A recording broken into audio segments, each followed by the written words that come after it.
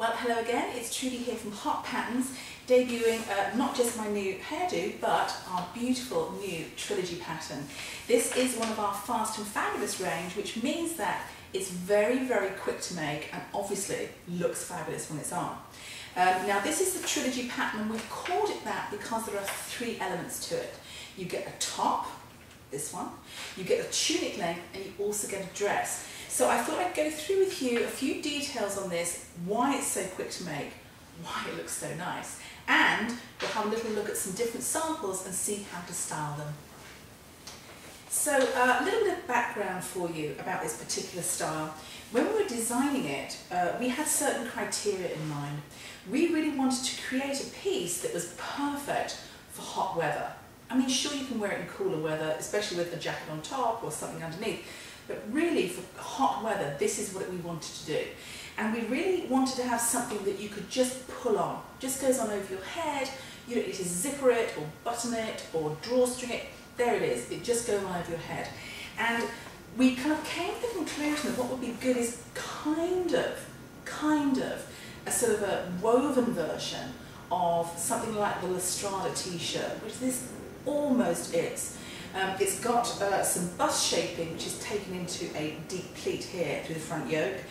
It's got the V-neck, which is super flattering on pretty much everybody, and it's got the cut-on cap sleeve. But of course, this is designed for a woven. Doesn't mean you can't make it in knits, you can, but it's designed for a woven because there's all those beautiful kind of blouse weight fabrics out there. It seems silly not to use them, don't you think? So this is your very easy, very summery piece. This is, of course, the top version. It's just very, very simple. Like I say, it's really like a woven t-shirt. It's not baggy. You can see it's not baggy, but it's not fitted tight. It's kind of a relaxed fit. It's like a semi-fitted piece. And you'll find on the pattern pieces, when you look at them, there's a little bit of shaping through the side seams and through the centre back as well. It goes straight down the front, but everything else is kind of shaped a little. So you will get a nice fit no matter what your size is. You just make it fit you when you're making it. So, okay, this is the top version, rather lovely, I think you have to agree. I'm now going to show you the tunic, and you'll see how a different fabric, a different colour and a different length makes it just, not just like a variation, but a completely different look. So here's the tunic version. As you can see, just a slightly longer length, and it looks completely different. This is a rayon crepe with a nice feather print. It's really pretty. I'm very fussy about the prints that I use, so this one really caught my eye and I thought, oh, this is the perfect piece for it. And you can see we've got the kind of slightly rounded hem at the bottom here on the front, and there's a slightly longer but straight-edged hem at the back, which gives you nice variations. You know, it just looks a bit more groovy than just, you know, the standard straight hem. So a tunic version, super useful, especially for kind of evenings and weekends, and very, very fluid and very nice and cool. If you're wondering which pants I'm wearing with these, these are actually my prototypes for our pull-on palazzos. I'll put you the link down in the box below. And I'm not showing you the waist area because they are the prototype and they're not perfect. But this kind of very simple straight leg, slightly wide leg pant, perfect for a tunic. Perfect actually to go with all of these pieces, with all of the trilogy pieces. Just looks nice and long and lean.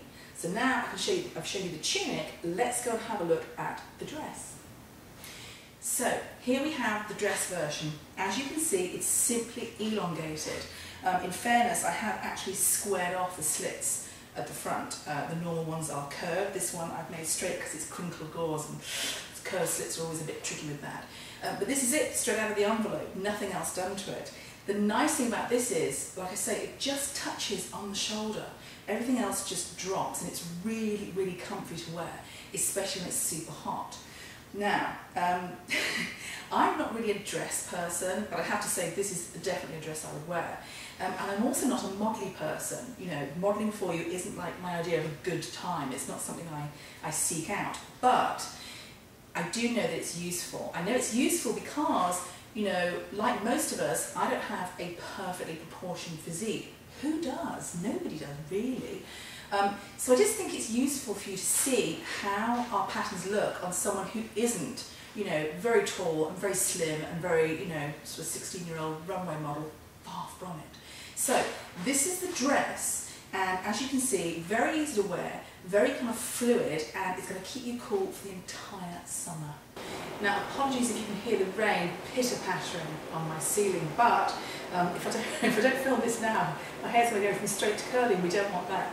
So, I thought I'd show you a couple of quick ideas for how to wear it, how to style it, because it's a very, very, very versatile pattern. I want you to get the most mileage out of it you possibly can.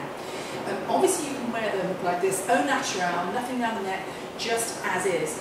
Pick a really nice solid fabric that you like, pick a really beautiful print that you like, you're good, you're done. However, if you want to zhuzh up a little, here is how you do it. With the tunic, you can wear, for sure, a longer necklace. You can wear a shorter necklace too.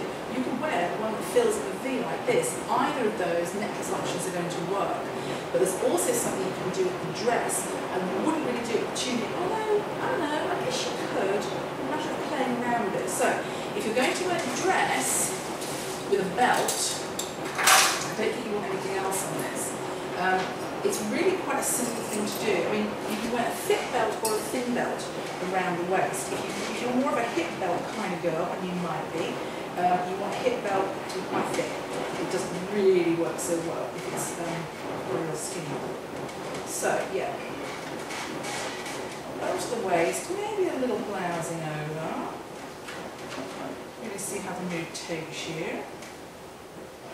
This is kind of a tricky one because she's quite hourglassy.